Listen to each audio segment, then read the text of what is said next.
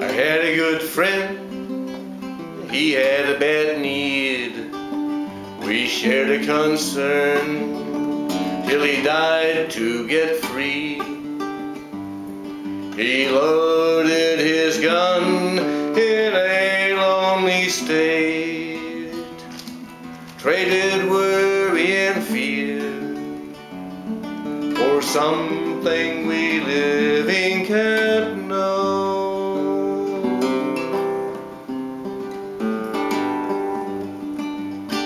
When we were just kids, Jim Jacobs would take us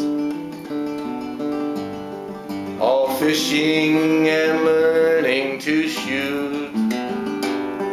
He taught us to track and take care of our tackle, notice fresh sign in the woods, saying, "Give me the days of old Daniel Boone, a share of log cabin and a lake, those simpler times, a peaceful mind, living good just for goodness sake."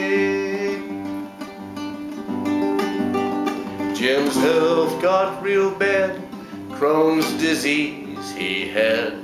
His doctor said to lose weight. He wrote Jim a script for speed he should take, and that was step one on Jim's stumble into fate. He needed more. He needed more. Jim's innocent mind could never realize that addiction was worse than it looked.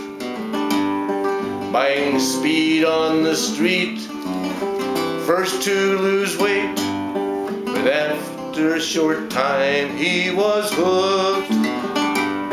He did not even know that those black beauty pills led to high and low valleys and hills.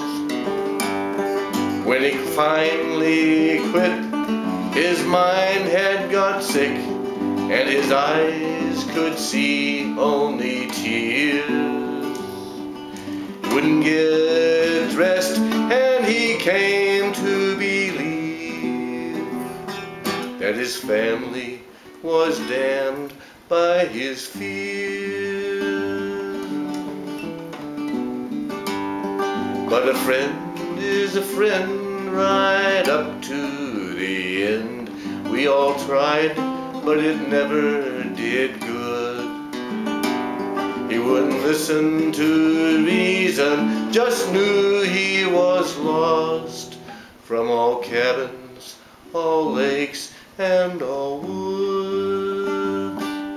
When he was alone, he went to his room, his hand on cold pistol, and brought mean steel to his head, and then he was dead, letting go of last weapon he shot,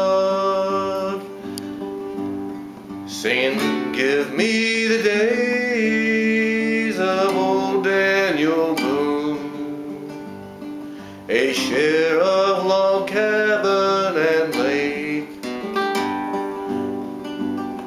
those simpler times, a peaceful mind, living good just for goodness sake."